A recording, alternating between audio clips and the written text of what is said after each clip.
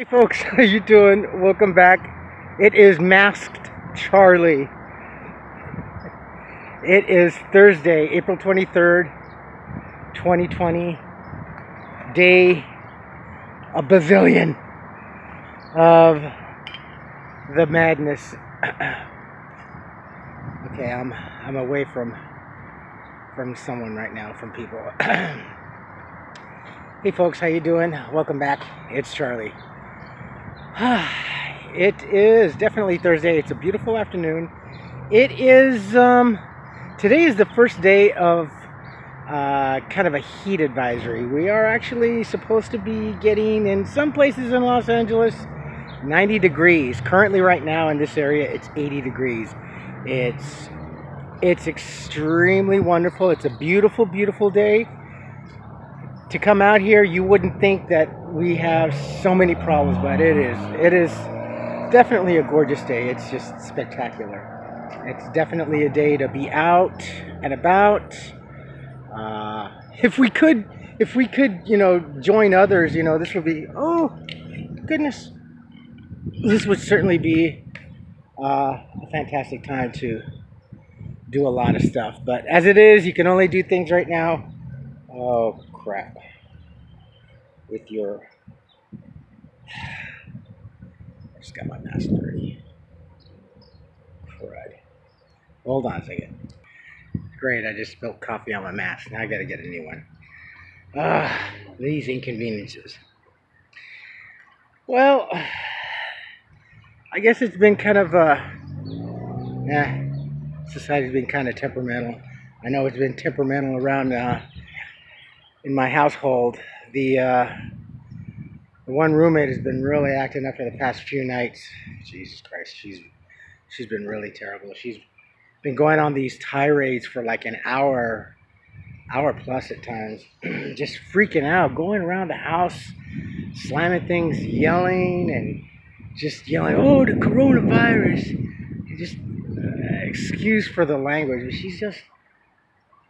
she's calling everyone like the N-word, and she's like, coronavirus, motherfuckers, y'all need to be doing. And the thing is, she doesn't really do anything. She goes out once in a while. If not, if she's home all day, all she's doing is eating and cooking, and I don't know. But the past 3 nights, not consecutive, but this last week has been really brutal, and and like my one roommate, he's been gone for about a month. He post-surgery, he had an infection, so he had to stay like in a nursing home or recovery or whatever. And he's been back for a couple of weeks and stuff. And then she goes on like, "Y'all motherfuckers don't even know about this old man, and you don't care." And like, she has no clue. She's so busy and wound up, and she's definitely been drinking. And the other stuff, I don't know now if she's like really major bipolar, or she's definitely probably doing meth. But oh my gosh, she's just, I don't know where in the world she is coming from, and she's just making, oh God, this lady is definitely not suited for this household. That's for certain. She I don't know, man. She's just, I don't know if it's the pressures of this or of all this. I was trying to give her the benefit of the doubt, but and like the other night, she was just like slurring her words really bad, and she keeps repeating, and then she's bringing up stuff again like, "Oh, you motherfuckers, oh, I can't even bring my son. Everybody keeps complaining and calling about my son being here." And it's like, wow, that's, how long ago was this incident, or is this still going on, or what? Oh my God, she's making, you know what, it is actually so bad because the other gentleman in the front now, because she's complaining about the bathroom or whatever. Now, we have 2 bathrooms. I only use the bathroom in the back. That's where my other roommate and I, we live in the back part of the house, and that's the bathroom I maintain. when I take a shower or whatever, I clean out the shower. I spray my my bathroom cleaner and I rinse it down and stuff like that. But I don't use the toilet. I don't use the sink. I brush my teeth in the sink or in the in the shower, or I brush my teeth in our sink in our back bathroom. And she's all, and I know because she's so racist, you know, she literally, like the other night, she stood in front of my door, and I could hear her, you know, and she's wanting me to be the servant. She wants me, and that's so many, in a lot of words. She wants me to basically clean the house and clean the kitchen. She wants me to do, and it's like, whoa, lady, you are just so freaking racist. I can't stand this person. She is just above anything else. She is so racist, and she has the audacity to be so, I don't know. And she's throwing out stuff like, this is God's house and all this, and God don't like what's going on, and don't like what you guys are doing, and not helping. And she's just, holy cow, man, this lady is just not making any sense. She's talking in circles. She keeps repeating herself while she's going on this tirade. And the other thing now is, like, when she comes back, or if it's in the evening, and she goes in the room, hey, motherfuckers, get out of my room. I could tell you guys have been in my room. Now the thing is, as I said, there is a door between her room and my room are joined by a door, and it's closed. And luckily, thank God, the locks are on my side. There's a deadbolt, and then there's just a regular lock on the doorknob, and I have them both locked because I have a lot of stuff, and I was always afraid that she would probably come in or whatever. I just didn't trust her, and I'm so glad too, because yeah, she's just not all there. Just very, very interesting. So, and now she's accusing of while she's gone, of people coming into her room and moving stuff around. She's like, how do I know that there's no cameras in here? Y'all motherfuckers are just checking messing my shit up. And I'm like, holy cow, this, wow.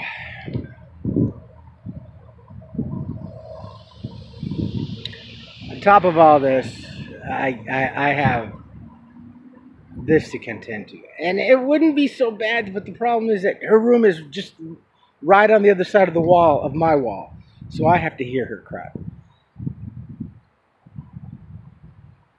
And this morning, someone came around 5 o'clock in the morning and was like knocking, I think it was knocking or just rapping on her window for a good minute.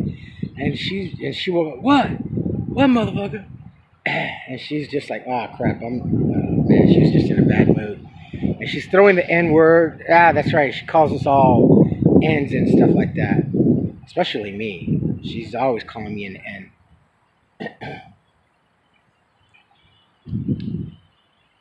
And she's all, who's out there? Motherfucking N? Oh, fuck you. And she had the TV on. She sleeps on with the TV on all night. Quite loudly, as a matter of fact. But it's no big deal. So she's over there, and then for about like 3 minutes, she's like, stop knocking, blah, blah, blah. And then she, like an incoherent person on something, she turns the TV off, and then she tries to be all quiet, and this person is still rapping on the window for about 5 minutes now. And finally, who are you? What? Stop doing that. Stop knocking on the window, motherfucker. And I'm like, oh my God. So finally, I think she got up and left with this person, and then came back and started her tirade again this morning after a couple hours. She was gone. And then she left actually about 20 minutes before I left the house. Thank God. But then there's tonight to come home to. I'm so sick of this crap. You know what? If it meant peace and quiet this very second, I'd rather have her get my spot and get in the house and just get the heck out of here. She's just, it's miserable. I really hate coming home to this place now. I can't stand it. I'm losing my shit. This lady is just plumb nuts. She's just nuts. I mean, I don't know. The only good thing is, on the happy side of all this, is that I've gotten to enjoy my time with my daughter. She's, that's, out of all this madness, out of all this tragedy, at least something really good and positive has happened. And the ex-wife and I, we've been taking our time and talking and stuff like that, and we're working things out for the better, definitely for our daughter's sake. And it's honestly,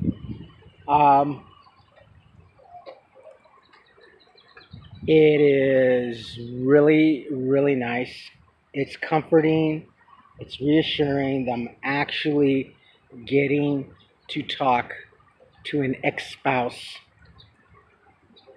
calmly, humanly. I never honestly, after Carrie, and just let alone with all this, but after Carrie, I never thought this was gonna be possible with any of my two ex-spouses, honestly, you know, and that's not being mean, that's just being totally honest.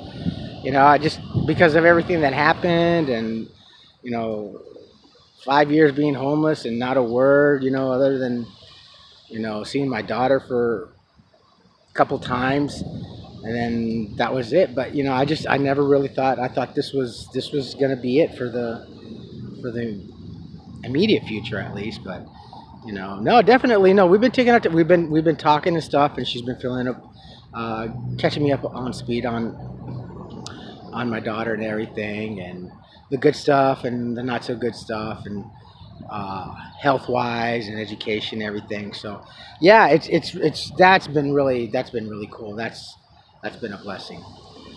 That aside from all this that's going on, and the freaking roommate freaking out, jeez, I don't want to go. I'd almost want to go check into a motel for a month if I could afford it. Honestly, it's just, I'd rather go back to motels, because this lady is just, damn. And then this morning I went to go get creamer for my coffee, and I didn't hear her, but she was in the kitchen. She was cooking, and as I was coming out of my room and turning up the hallway, I could hear her, and I'm like, oh fuck, please don't. And I see her, and I'm like, crap. See, here's the thing. She didn't say anything. Now would have been the perfect time to confront or say something, or to get off her chest or say something that's been bothered. But no, nothing, not a freaking thing. So I don't know what is really going on. I don't even know if she's aware of what's going on, what she's doing, but damn it, she's definitely, what she's doing, she's inebriated in some way or fashion or another of all this other crap. But that, screw it. I'm getting to know my daughter and see my daughter, and hopefully the next phase we'll get to be together and we'll get to see each other. So we're working on a lot of things, and you know, it's just taking our time. Everything's gonna have to be slowly progressing now because of all this. There's only so many things that, you know, now we can't really do. It's not like I could, you know, hop on a plane or take a bus or, you know, take a train and you know, go and visit and stuff like that. But so yeah, things are gonna have to, well, we're just gonna have to progress as the way things are in society and everything. So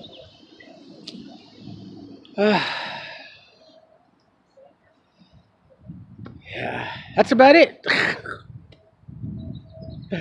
That's about it for all this hair crap, this stupidness, both at home and out here, that's going on. Oh, I don't know what's worse. No, the home life is definitely worse. Yeah, the home situation is worse than all this madness that's going on, because that's where I live, and